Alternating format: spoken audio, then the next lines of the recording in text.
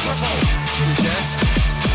averaging 20.4 points per game, a strike bouncer. He gets an open slam. Most outstanding player of the 1998 Final Four. Shepard locks it up. Basketball news: Kentucky reaffirms scholarship offer to top recruit in class of 2025, AJ Dybantsa. Important lessons learned. AJ Dybantsa, the top-ranked player in the 2025 class, has had his scholarship at Kentucky basketball extended by Mark Pope, the team's new coach.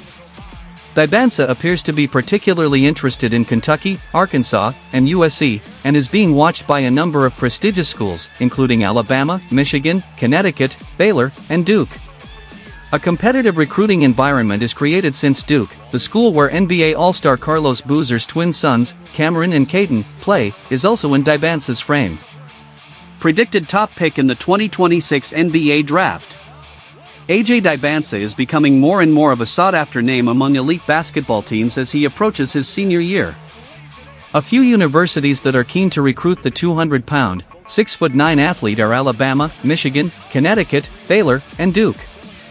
But it appears that the three universities associated with John Calipari, Kentucky, Arkansas, and USC, are the center of his ambitions. He intends to travel to all of these, as well as Oregon and maybe a couple more, according to zagsblog.com.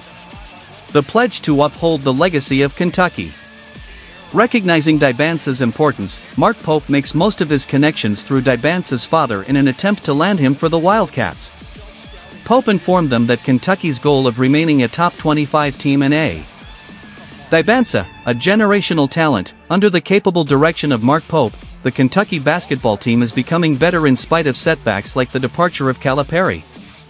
The true test for Pope, though, will be whether or not he can successfully appoint extraordinary talent such as Dybantsa, who is regarded by many as a generational talent.